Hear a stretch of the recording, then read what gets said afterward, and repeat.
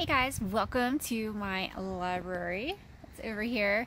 I was not planning on filming anything today. I was not planning on getting any library books today. I just had a shit ton of books I had to return, and I told myself I wasn't going to pick up any new ones, but that didn't work out. I ended up looking at the nonfiction section and found a bunch of stuff I'm really interested in, so I thought I would just quickly show you what I got. I'm actually sitting at this little park bench area they have in front of my library, and it's the most beautiful day. There's like flowers everywhere, so I thought instead of filming in my car, I would sit here and do it, because why not? So anyway, this first book I picked up is called Strange True Stories of the Mysterious and Bizarre. This is by Colin Wilson. This is loaded with like little snippets of information about different weird things. There's lots of pictures in here. There's stuff like the Bermuda Triangle and vampires and ghosts and just all kinds of neat and interesting things. The next one I picked up is called Mysterious America, which is, it says, Ultimate Guide to the Nation's Weirdest Wonders, Strangest Spots, and Creepiest Creatures. This is by Lauren Coleman, and it's mainly about cryptids like Bigfoot, Chupacabra, stuff like that. I am so interested in things like that right now.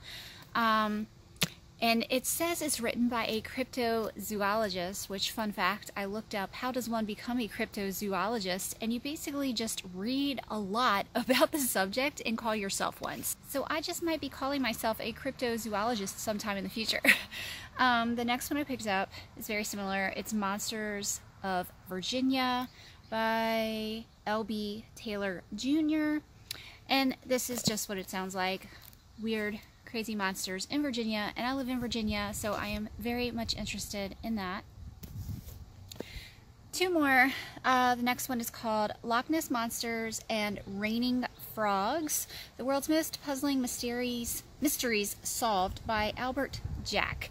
And on the cover it says, "Where is the Mona Lisa?" Hint, it's not in the Louvre, which is kind of crazy because I've been to the Louvre and I thought I saw the Mona Lisa.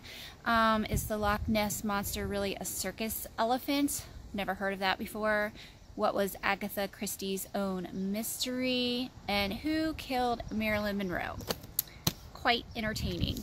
And the last book I picked up is called Acknowledged, an Expose of the World's Greatest Secret by Stephen M. Greer. Looks like this. And at the top it says, "We are not alone, and we never were." This is about how the government lies to us about aliens. And I don't think y'all need me to explain why I find this fascinating.